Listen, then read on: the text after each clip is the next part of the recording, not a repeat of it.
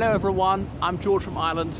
So here I am in Rome, and behind me you can see this obelisk of Thutmose II. This was put up in 15th century BC in Egypt at Amun, Karnak. That's in Upper Egypt, so beside the River Nile. But well, the work was begun. It's dedicated to him, but the work was only finished by his grandson Thutmose III, and Thutmose II, he died in 1425 BC. So it was there for centuries, and it just tells you how mighty and advanced the Egyptians were, that they could build such a thing. It was over 32 meters tall, thought to have weighed 455 tons. Anyway, and it's got hieroglyphs engraved in it all the way up and down. Hieroglyph, of course, meaning sacred writing, because they had three forms of writing, the Egyptians, and hieroglyphs were the most ornate, the most difficult to do, the slowest to do. Of course, very few people could read, and eventually that was lost to remembrance, the art of reading those, till deciphered by Champollion with his Rosetta Stone in the 1820s. So back to this. Anyway, it was then relocated from Karnak to Alexandria on the Mediterranean coast of Egypt, and was there for a long time. Alexandria had become the capital of Egypt by then, and in the Roman era it was taken down and transported by the Emperor Constantine II, and put up in the Circus Maximus as the centerpiece thereof. And then it was his son who did that. And then it was Constantine II. Supposedly, it was something to do with his father's conversion to Christianity. He was a Christian. This is like the 4th century AD, and it has a cross at the top. Obviously, that wasn't original there in ancient Egypt. Anyway, then it collapsed by the 15th century. And Pope Sixtus V decided that something ought to be done about it. So he was having Michelangelo do lots of excavations in the old Forum, and this is broken into 3 fragments, and bring them here, stick them back together. That's been quite a difficult job. You probably can't see on the screen, but I can make out where one of the fractures was, just over halfway up. Stick it back together. It's thought to be a little bit shorter than it was originally. I'm not sure if that's allowing for the pedestal, which is not original. And then put in this place here. And now it incorrectly says that this is the place where Constantine I was baptized. Constantine I was baptized at Nicomedia shortly before his death. So reading it, it says, yeah, Constantine, won by the cross by Saint Sylvester, was baptized here in a glorious propagation of the cross. And it's got various other inscriptions on it. I'm afraid I can't read the hieroglyphs. I'm no Egyptologist. Behind me is the Archbasilica of St. John Lateran. So that's a cathedral church in Rome. I know we've got St. Peter's Basilica. Basilica means royal in ancient Greek. So so very important churches or cathedrals are called basilica, like the name Basil or Vasily, any of those. Anyway, there's the Archvicar of Rome, and he's based there.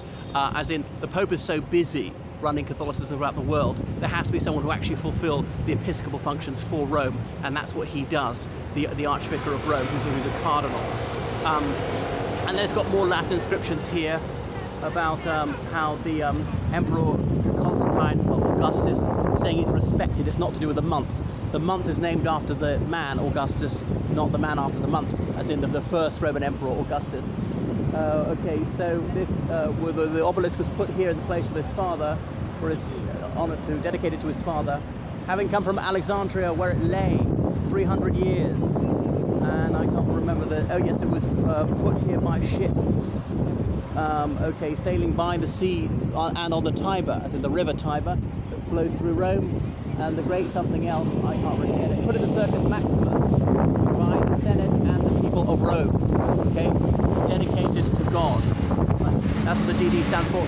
And it's even got the name of the architect who put it up, Dominicus Aeontana, the architect. He erected it, so it says.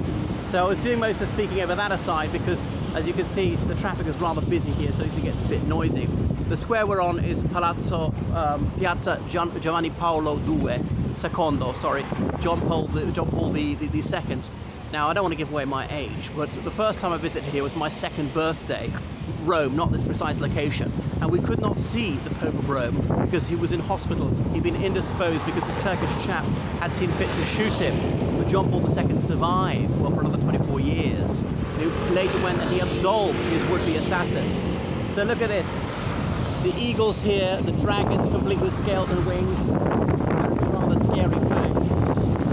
And then we've got the papal tiara in the middle with the cross, keys, 1 silver of gold. The keys of St. Peter, as in, so that's the symbol of the papacy. Right, the Petrine keys, because remember, I should know which gospel it is, that St. Peter says, Jesus Christ says to St. Peter, Peter, you are the rock upon which I build my church. Peter, meaning rock, of course, like Petros in Greek, so petrified and so on, or Kephas sometimes. And then, oh yeah, the two. See the fountain? Isn't that a nice touch? They're spitting out water. These 2 fish, and the eagle above there. And obviously the fountain served a practical function. People didn't have flowing water in those days. Oh yeah, and then it says all that about Pope Sixtus V, Pontifex Maximus, as in chief bridge builder. That's a title which goes back to ancient Rome, but that's a papal title as well. Suppose they needed some supernatural power to build bridges. Tricky thing to do on the mighty river Tiber, and all the rest of it. After some great calamity, it was broken in the Circus Maximus, this thing. So in the soil. Anyway, after a lot of work, they brought it into this place by great labour. Yes, translating it here in a pristine and accurate restoration. Well, almost. And all the rest of it. So I always say I don't read things before I do these videos, but in this case, I must admit I have. Okay, it's got it all there for you. So saying about how, yeah, Constantine, the great emperor of the Christian faith, vindicator and asserter of the faith, brought this obelisk here from Egypt, the kingdom of Egypt, as a gift to the soil, dedicated, and I don't understand the rest, by the Nile, transferred to Alexandria, from Alexandria to the new Rome. And I don't really get the rest of it. Okay, so they decorated this monument because now the popes lived in the Lateran Palace here, which is adjoining this Archbasilica of St. John Lateran for centuries, or for over 1,000 years, before they moved to the other side of the River Tiber, the Trastevere area, and that's where the Vatican City is to this day. The other side of the Tiber, sometimes known as the Leonine City, because Pope Leo had shifted them there, and it had its own city walls, some of which are extant to this day. So Lateran Palace is important in itself. There, for example, there was an order of nuns, the Canonesses Regular of the Lateran. I don't know if they really exist. They exist in London, well, they used to exist in London. I think they all died out there, and they were in France. And you see above the door here, you can see the papal tiara, again the cross keys, which you'll see on the Vatican flag. The flag of the Vatican City is one of only 2 in the world which is square, that and the Swiss one, okay? Well, Swiss people are said to be decidedly square. Isn't that a bit racialist? Okay, anything else? So this is extraterritorial, as it is still owned by the papal state. It's not part of the Republic of Italy once you step in there. There are Italian soldiers right outside. Now the Italian authorities helped the papacy, and for example when that Turkish chap shot the papacy, yes, the Swiss Guard is there. I know they wear those red, blue and yellow stripy uniforms in ceremonial things, holding this halberd, these really long axe spear type things, as in you could take a horseman off his horse with one of those. But they also wear just suits, and they act as bodyguards to prevent the Pope getting shot. Well, they failed at least once. But when they arrested the assassin, they didn't have a prison to keep him in, the papal police, so they sent him to an Italian prison. Okay, anything else you want to know about here? Well, obviously the Lateran Pact was signed in there, 1929, when the Pope was no longer going to be the president of the Vatican, that the papacy would recognise the Italian state. The Italian state would declare Catholicism to be its state religion, allow Christian theology to be taught by priests in all schools. The papacy would stay out of the church, would stay out of political affairs, and they would pay the church lots of compensation for their seized territories. So the Vatican state is a sovereign state recognised by Italy, and there are a number of territorial buildings like this one. So this is, anyway, but come back to this obelisk. It's one of 8 Egyptian obelisks in Rome, and that's the tallest one in the world that's still standing, Egyptian obelisks. There are other ones which are not standing. So there's one obelisk in Paris, one in New York, and there's one in London.